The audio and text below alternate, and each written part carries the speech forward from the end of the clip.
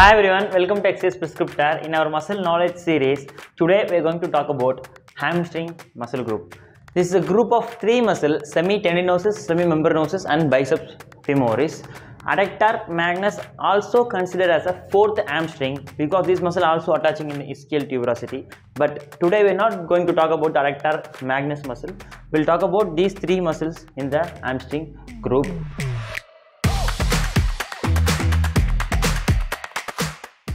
As usual, we will start with naming why is muscle called biceps femoris, because it has two head, long head and short head.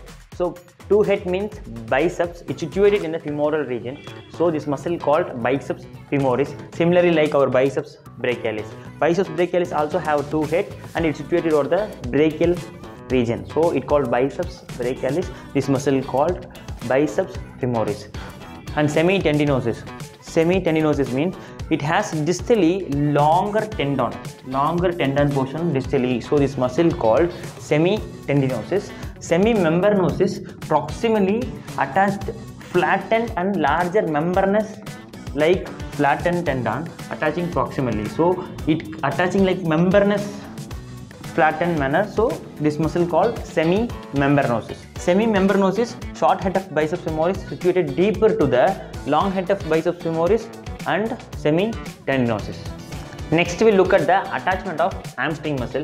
All three muscles proximally attaching over the ischial tuberosity, especially the long head of biceps femoris attaching also to the sacrotuberous ligament and forming the posterior superficial line. Short head of biceps femoris proximally attaching over the linea aspera and lateral supracondylar line. Distal attachment of the hamstring muscles, each muscle is vary. First I will explain the biceps femoris. Biceps femoris, short head and long head attaching over the fibular head and lateral condyle of the tibia. Semitendinosus, long tendon passing the knee anteriorly and attaching over the anteromedial aspect of the tibia. Another two muscles get attached over the same place, that is called gracilis and sartorius. All three muscles attaching on the same place, anteromedial aspect of the tibia, passing the knee laterally. And attaching over the anteromedial aspect of the tibia. This portion called pus anserinus. Semimembranosus, its distal tendon is not attached crossing the knee anteriorly, it's directly coming and attaching medial aspect of the tibial condyle. Now we'll understand the functions of hamstring muscle. Functions I always categorize standard mover action and reverse mover action. Standard mover action is if insertion move towards origin, that is called standard mover action. If origin move towards insertion, that is called reverse mover action. Now we'll understand the standard mover action first. In hamstring, this distal attachment is insertion, proximal attachment is origin. Consider the origin proximal attachment is fixed, distal attachment moving towards the origin, proximal attachment. All the hamstring muscles fibers are running vertically and crossing the knee joint, attaching tibia and fibula. If the muscle pull happen in this way, it creates the knee flexion, and also the proximal muscle fibers, if it is pulled in this way again, it creates the hip extension also. So a hamstring muscle helps to produce the hip extension and knee flexion, but this muscle is stronger in knee flexion compared to the hip extension. It's called accessory or secondary hip extensor. Now I'll explain an interesting function of the hamstring muscle. It also helps in medial and lateral rotation of the tibia at the knee joint. I'll explain how the semitendinosus and membranosus are attaching medial aspect of the tibia. Tendinosus is passing anteriorly and attaching anterior aspect of the tibia, and the membranosus attaching posterior aspect of the condyles of tibia. So if this muscle contract in this way, it creates the medial rotation of the tibia. This pulls in this way, it creates the medial rotation of the tibia at the knee joint.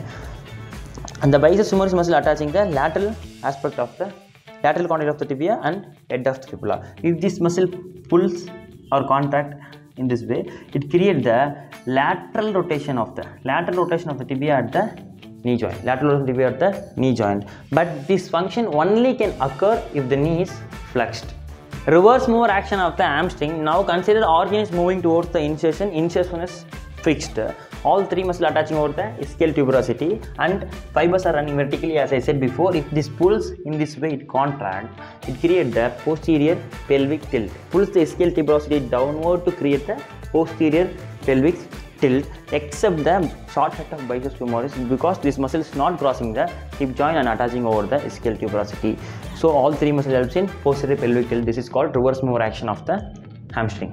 Isometric stabilization function of the hamstring, it helps to stabilize the pelvis at the hip joint and also knee joint. Most importantly, semitendinosus muscle, as I said before, it attaching anterior medial aspect of the knee joint along with sartorius and gracilis. These three muscles passing the knee joint medially and stabilize the medial knee joint against valgus stress. Key features of hamstring: the proximal attachment of the long head of biceps femoris, it's connected and blended with the semitendinosus muscle, and proximal attachment of short head of biceps femoris is connected and blended with the distal attachment of the gluteus maximus. Sometimes the short head of biceps femoris is not called as a true hamstring muscle because this muscle is not attaching over the ischial tuberosity and not crossing the hip joint, and most importantly, it is not innervated by tibial nerve, which is a branch of sciatic nerve. The short head of biceps femoris is innervated by common fibular nerve. Semimembranosus also attached with the medial meniscus. Semimembranosus facilitates the posterior movement of the medial meniscus during knee flexion.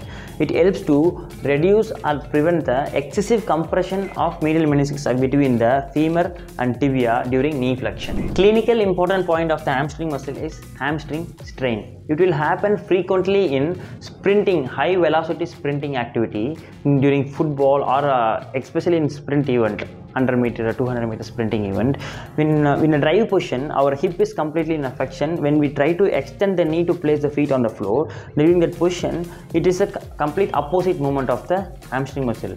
Hip flexion and knee extension in a high velocity phase, it will tear or strain the hamstring muscle.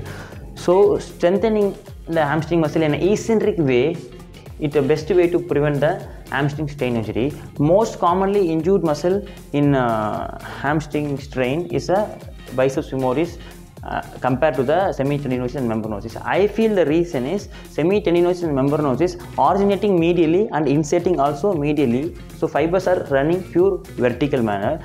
But the biceps femoris originating medially and inserting laterally, the fibers is not pure vertical, it's slightly oblique. That is the reason what I feel there are more common hamstring strain injuries happening to the biceps femoris long head.